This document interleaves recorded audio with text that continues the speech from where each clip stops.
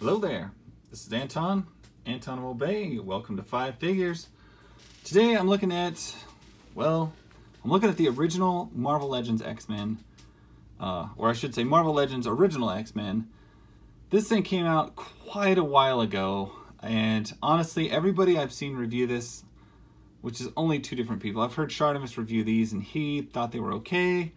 And one of the first Glenn Webb videos I ever watched, he reviewed these, and he just trashed these things. He hated them. And so I'm kind of somewhere in the middle.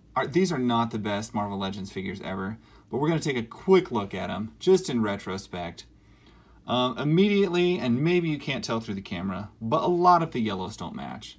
This yellow here with his trunks definitely doesn't match the chest.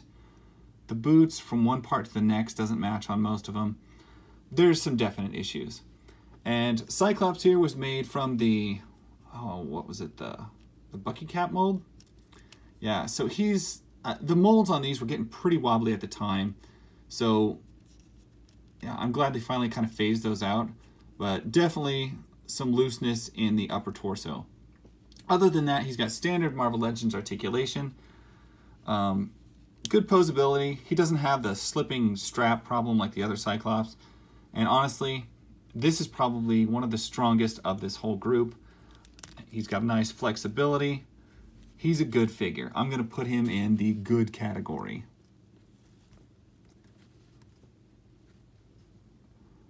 If I can get him to restand.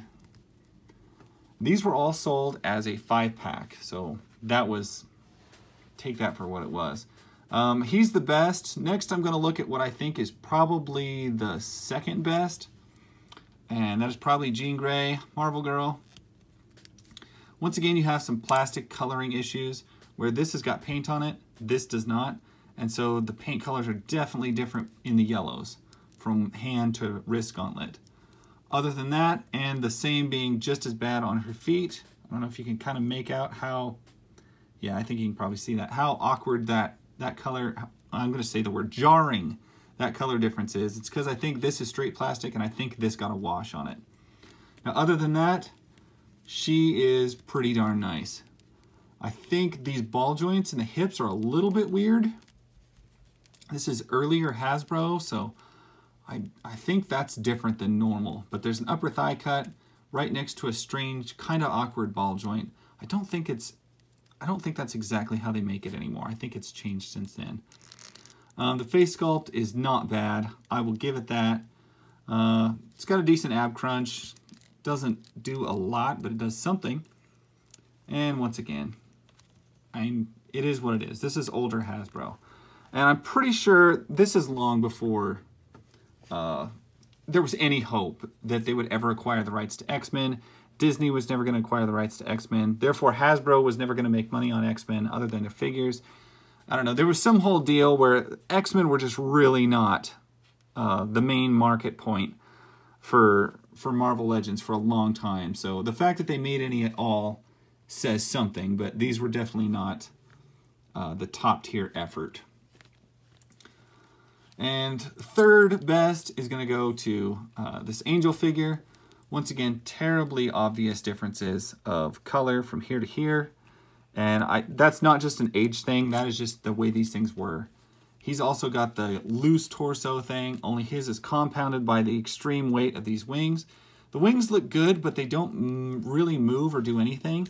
They just have one peg. If you're going to make a heavy set of wings like this, you really should have 2 pegs to hold that in place to keep him from doing this all the time. Other than that, his facial expression, I've heard a lot of people complain about. Not the best.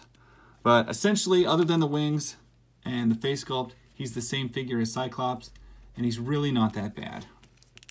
But you can definitely see there is a wobble there. A lot of wobble. So we may or may not be able to get him to stand. There he stands. All right, then the next up is Beast. Beast on the surface looks really good, but there is some definite weird decisions that got made here. The complete lack of ankle, or wrist or ankle, I guess he has ankles. Wrist movement. He doesn't have any bicep cut, or he has no wrist cut. He has nothing from the elbow down. He has double jointed elbow, but then down nothing. So it doesn't do anything, which you would kind of think that you would throw some more articulation on that, especially where he's got such big, obvious, beefy hands. He does have a variation in color, but it's probably the least of any of them. This is almost identical. I wouldn't even mention it except that it's there. And he's got good articulation. You got good feet articulation, ankle articulation, calf swivel. All that stuff is good. It's just the decision to not put any articulation in his hands is a little bit weird. Other than that, I think he's tremendously good. He's just hard to get that concept of beastiness without being able to move his wrist. Just seems a little odd. And then we come to the badness. We come to the shitburger of this group. And even though I love this set, there is no denying this figure is fucking horrible. The ball jointed thighs, or the ball jointed like hips here, are just awkward. They're really awkward. His ab crunch is so loose that he slides off center of himself. That's not good. And to me, I can like see translucent ribs in here. I don't know, there's like a weirdness going on with that that's not good. These hips are awful. These are old like, gosh, these are almost like Toy Biz hips. They're just bad. The ankles are the same way. They have like a rocker pivot, but it doesn't move the way you'd think it needed to. And it has like a weird sleeve quality to it. And I've heard everybody bitch about this figure, and you know, I've tried to kind of like go easy on it. It is really bad. The face sculpt is really bad too. It is not good. And for what it's worth, I also feel like he should have like boots on. Because the original, I know this is based off the comic, the later comic, not the original X-Men. But I feel like the design, he needed boots. Look, the gap is so bad in the torso, you can see light through it.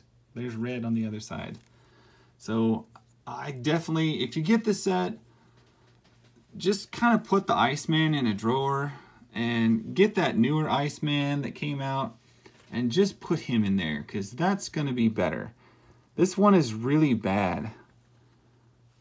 Everybody else, I think, is good enough for the day and good enough for the era, but that Iceman, that's pretty rough, dude. That's nasty. Anyway, that's my story, and I will catch you guys later. Bye.